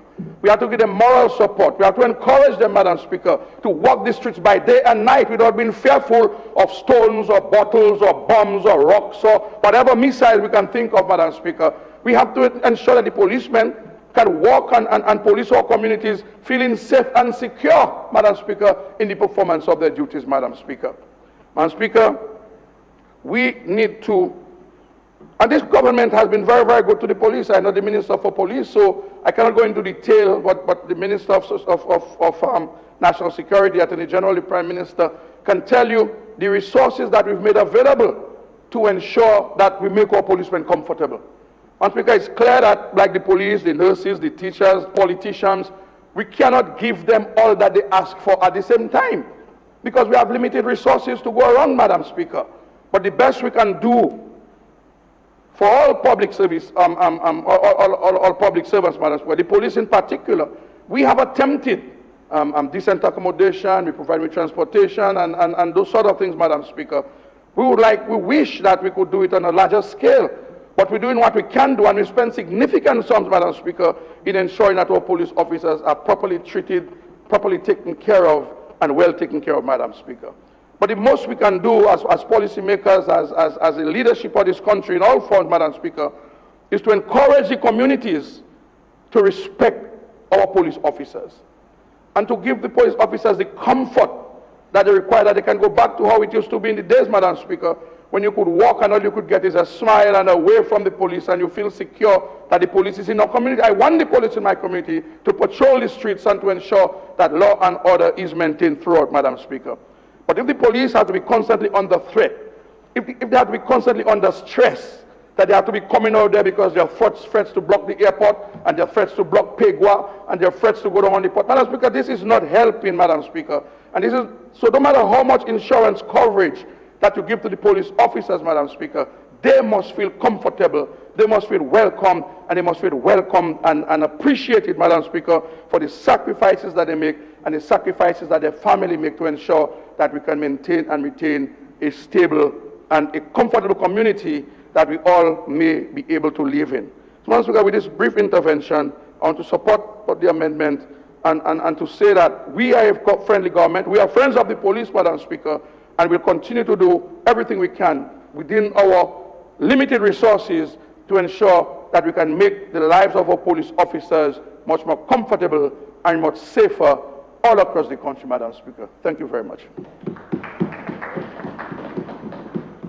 Madam Speaker, just to simply say that I'm happy that we're here in the Parliament to amend the legislation to allow for the new insurance company to be set in. And what we have done with this amendment is to ensure that in the future we will not need an amendment of the Act if there is a need for there to be a change of insurance company. That will be done by an SRO, because had we had this in place before, we would have been able to sign on to the new insurance company. But because the law, as the Minister for National Security highlighted, the law was specific to a particular insurance company. In order for the Cabinet to make that change, we had to come to the Parliament. And I want to thank the police and the Police Welfare Association and the Attorney General's Office and the Minister for National Security staff for the various opportunities we had for consultation. Because it is always the desire of this government to ensure that where the health insurance of police, and not only of the police officers themselves, because the policy is also covering their family members, because these people are among the first responders and they are there in difficult circumstances. You do not want them thinking, if my daughter falls sick, how am I going to take care of her health care? So these things are important from a psychological standpoint and also from a financial standpoint as well, because healthcare these days in the world, Dominica included, is prohibitive for many families. The sheer cost of these basic surgeries these days, if you compare this to 15 or 20 years ago, I mean, you're talking about significant costs. And therefore, these things are important for every family. And this is why, even from a broader national context, this is why we've been seeking to implement the National Health Insurance Scheme. But with small populations like ours, it's always poses a challenge to implement.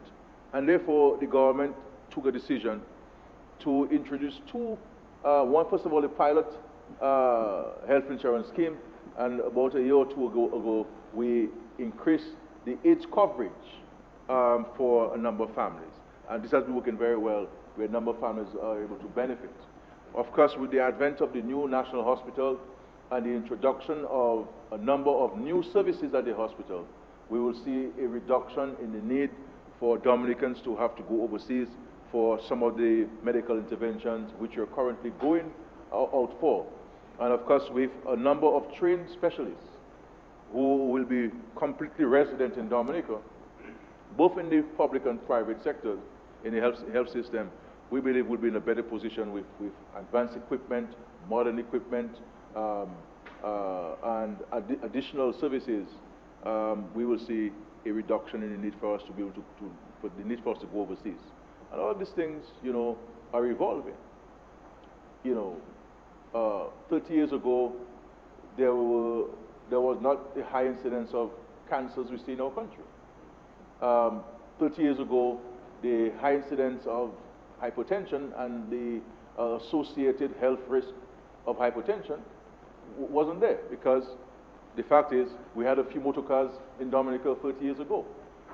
People walked, you see what I'm saying? People eat differently. Once you get up in the ladder, then to go and squeeze a grapefruit or a lime, my brother, now, or to peel a soursop and to take out the seeds and to blend it, people find that is too tedious. It's easier for them to go to the shop and buy 2 boxes of juice, 1% juice and then 90% sugar, because people have money. You see what I'm saying?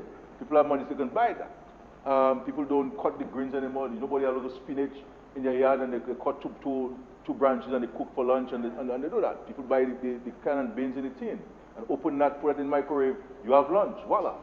You see what I'm saying? So, and these things have a high sodium, even the water we drink, bottled water, it is better to drink tap water.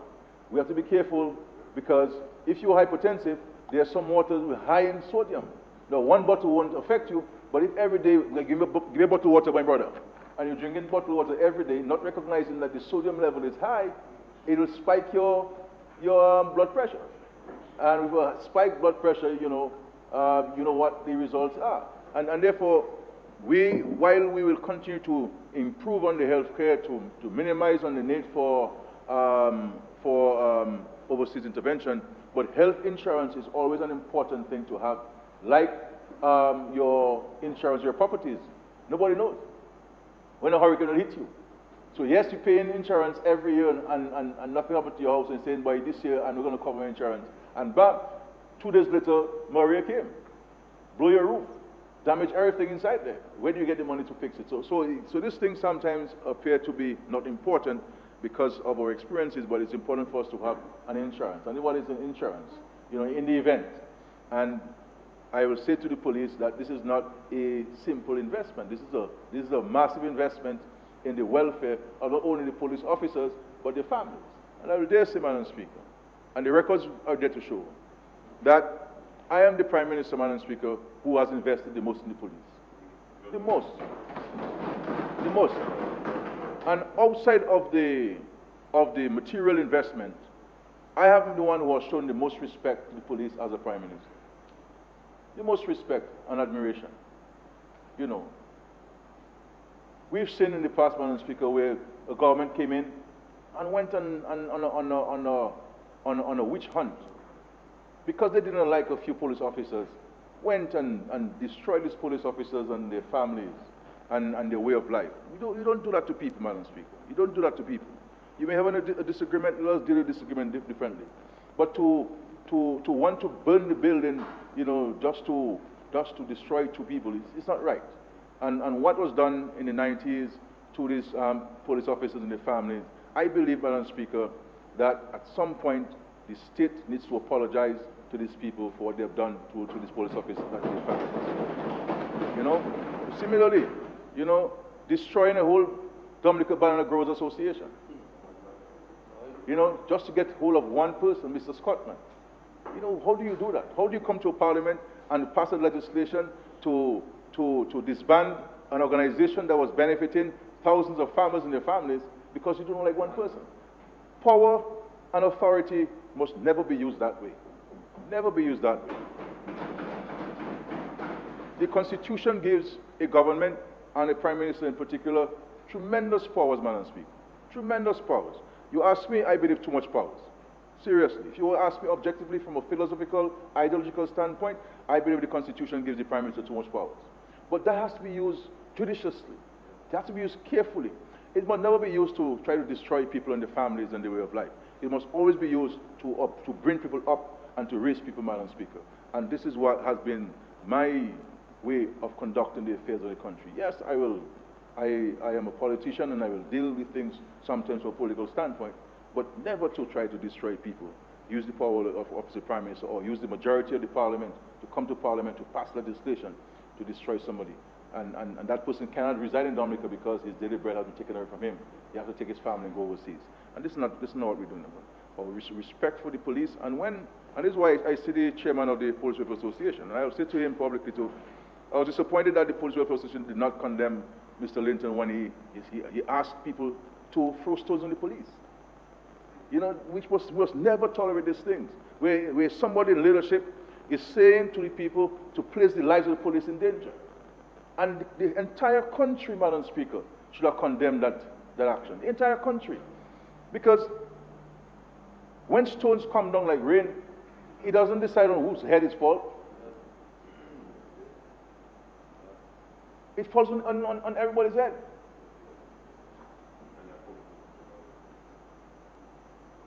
You can't say, okay, well, Mr. I don't, Mr. That's how it is. When it comes, and we have to watch these things. And I've always maintained, Madam Speaker, respect for these institutions, respect for people who form those institutions, and an appreciation for the extraordinary work that the police do in this country. Not only police officers, but nurses, teachers, the entire public, Madam Speaker. We will never be able to agree on everything. We'll never be able to get everything because the state can only do what the state, with the resources the state has. The state doesn't have two or three treasuries, it has one treasury. And the revenue of the state comes from taxes.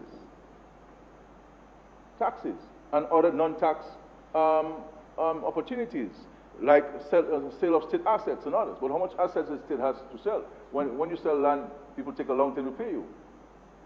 You see what I'm saying? So, I am happy to be here.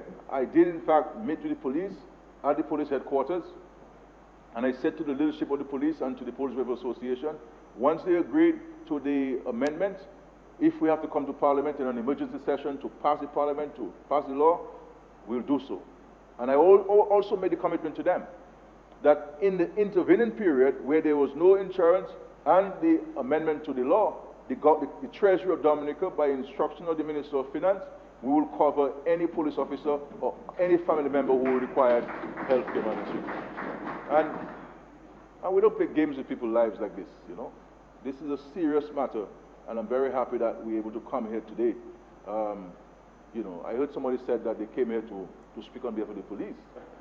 But interesting that they found reasons to go, you know. And this is not how you conduct business. You know, Madam Speaker, when you go to these ministerial meetings at CARICOM or OAS, and you go to these heads of government meetings, Madam Speaker, it can be, it is fierce discussions, you know. Fierce discussions. I have seen where two heads of state, you know, stood up right next to each other, you know, Madam Speaker, brace up to fight.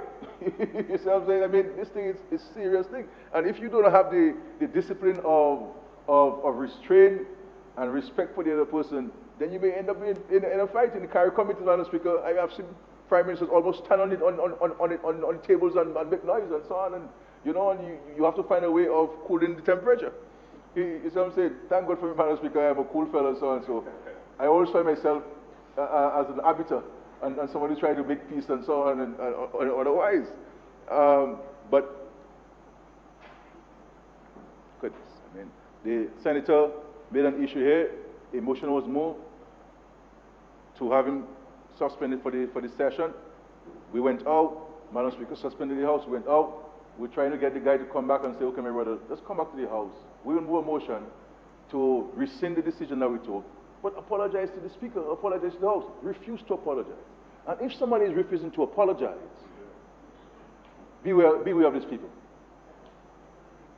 Because there is no semblance of humility by people who cannot apologize. Apologizing, Madam Speaker, should be one of the simplest things we can do as human beings. Because you can only be forgiven if you apologize, if you ask for forgiveness. And that's biblical. That's biblical. And to not have the maturity to simply say, my brother is sorry, and finish with that. It speaks volumes about a human being. And all of these things, we in Dominica must take note of. That if you lack humility, if somebody lacks humility and you bring them up, if you have no, because the higher you go, Madam Speaker, in life, the more humility you must have. And if you're there and you have none, my brother, when you get up there, people dead. People dead. So I want to commend the leadership of the Minister, Honorable Blackmore, for really pushing this. He, being a police officer, knows very well the challenges of the police force and the issues there, and he's been doing a good job in representing the interests of the police. And I always say to the police, many times I have to tell Blackmore, look, my brother, you're not a police officer, you're not my brother, you're a minister. So while he might have a few rough edges and there, but we must not lose sight of the fundamental part of his contribution, and he's watching out for the police. Thank you, Madam Speaker. Madam Speaker, I just rise to say one or two words, really simply to support this bill. I think it would be remiss of me as someone who served in the police service of this country not to place on record formally my support for the bill. And certainly in terms of the efforts made by the government over many years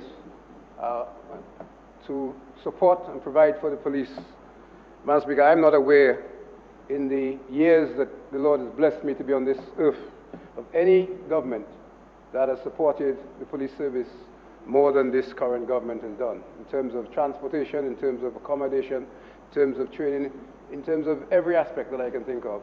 The government has supported the police significantly and continues to do so.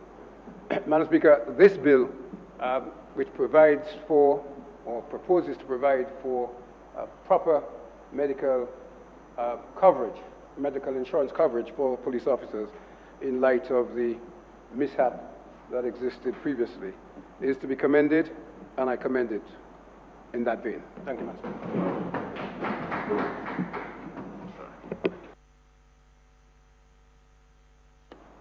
Madam Speaker, I'm very, very happy for the police. I'm very happy for the police. But I think, Madam Speaker, it's a shame that when this very important measure has been presented to this Honorable House, that not one member of the other side saw it appropriate to come and speak on behalf of the police. And, Madam Speaker, we must condemn that. Madam Speaker, I listened to some people within the public domain after the pronouncement was made that this amendment was going to be brought before this Honorable House. And some people say, why not me? Why the police? Madam Speaker, the most fundamental function of the state is to provide for the safety of its people and the upholding of the laws of this country or of any country. And the police is charged with that fundamental responsibility. There's a saying that while others are asleep, the police walk the street at night, on the rain, on the lightning. It brings with it, Madam Speaker, tremendous hardship and risk. And I speak from a perspective of knowing something, Madam Speaker. In the days, Madam Speaker, within the CID, we park our vehicles and we walked up to Castle Comfort, Loubier, etc. And then we hit the bayside under the moonlight and search every boathouse. It's a very risky and challenging job. I can recall, Madam Speaker, being a police, even when I returned from studies, working with the Welfare Association on fundamental issues, including this amendment, which incidentally, Madam Speaker, was effected in 1997. And this amendment, therefore, not only simplifies the law, but, Madam Speaker, makes it easier for, as the Prime Minister rightly said, and the Attorney General, for the government, along with the police, to actually shop for the most competitive and best coverage for police officers. I want to just say, Madam Speaker, that as we said in the introduction, by law, police officers are entitled to free medical. I say that because there's a threshold on the coverage, and let us suppose, let's say the threshold is $300,000, and the medical procedure for the police is $2 million, $1 million, as we have seen in recent past. There are instances where, for example, you have some real troublesome or intricate medical procedures, operations, the bill is close to $2 million. The way surpasses what the coverage provided by the insurance, and the state has to meet the cost. At no time, Madam Speaker, when a police officer has to be flown overseas, and the permission of the Prime Minister is being sought, that he has said no. And that demonstrates, as I've said before, that this is a government for the police, Madam Speaker. And I'm proud to be part of this experience. You heard the Prime Minister said something, he says to me, you're no longer a police officer. I said, that is true, but it's very true, but I mean, sometimes knowing what the guys have to do. But Madam Speaker, I want to say something there. And I've said, so whenever I interact with the police association, that the jobs brings with it some benefits too. And at all times, we have to ensure that we give the best service to the public, that we demonstrate the highest level of diligence in every aspect of our job as police officers and as public servants and as servants to the state. And that is something I know most of the officers take very seriously. Madam Speaker, also in closing to say, and I want to say thank you to the Prime Minister and the Cabinet for the support that has been given to the police. It's not easy. And also, I want to place on record, Madam Speaker, for the administrative support provided by the Permanent Secretary, Idris Chambers. And of course, I want to commend the Chief Draft Person for quickly responding. And I really appreciate the spirit in which the Prime Minister actually entered the discussion and bring closure to this very fundamental issue.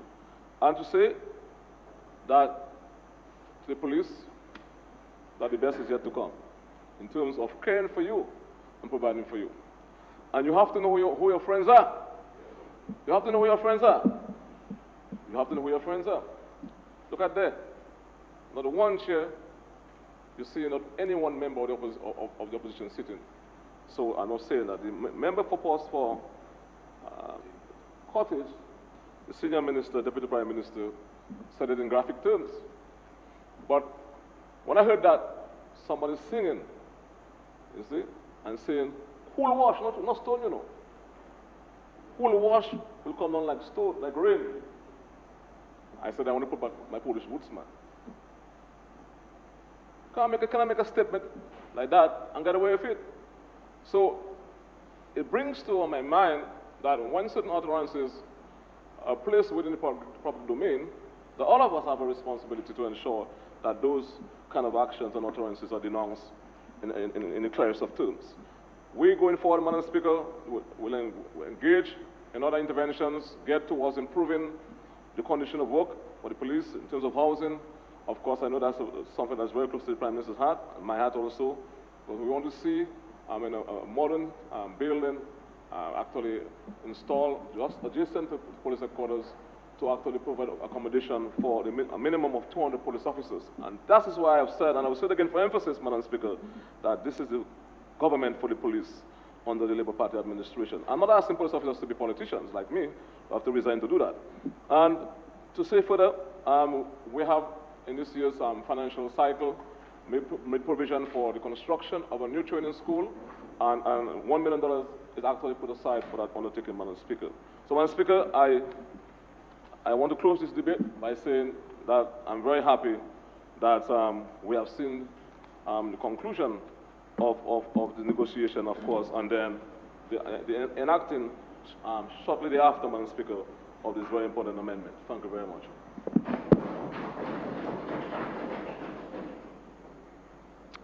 This concludes the debate, so I'm going to put it to the House. It has been moved and seconded that the bill shortly entitled the Police Amendment Act of 2019 be read a second time. Those in favor? Aye. Those against? The ayes have it. The bill will now be read a second time.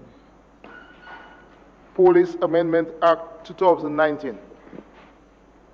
The bill now stands committed to a Committee of the Whole House to be considered clause by clause.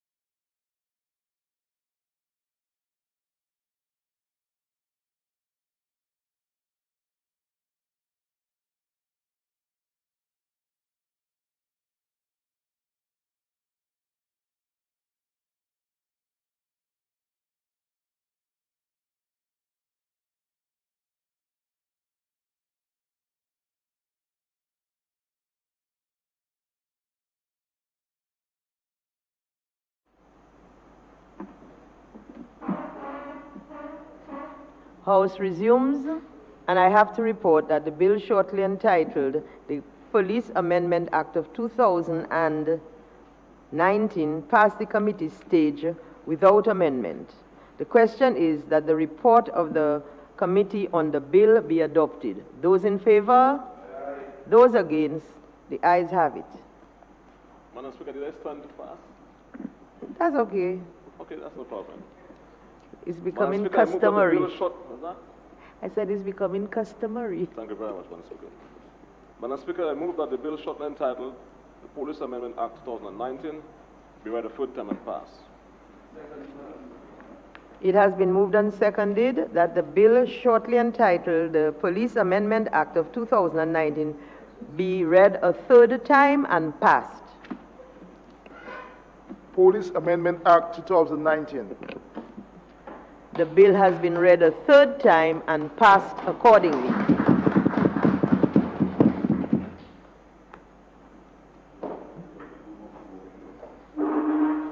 Madam Speaker, I move that this Honorable House be adjourned, sine die. Seconded, Madam Speaker. It has been moved and seconded that this Honorable House be adjourned sine die. Those in favor? Aye. Those against? The ayes have it. This Honorable House stands adjourned sine die. Madam Speaker!